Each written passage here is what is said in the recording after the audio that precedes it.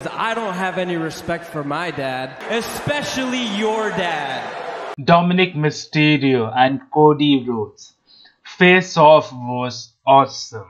Cody says that he respects the Mysterio family, especially Rey Mysterio.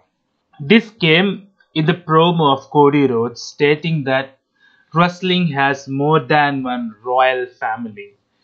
In this context, more than one royal family is the Rhodes family and the Mysterios family. Dominik stops Cody Rhodes then and there and says, I don't respect my father.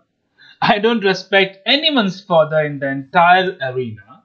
Especially I don't respect your father, stating Dusty Rhodes.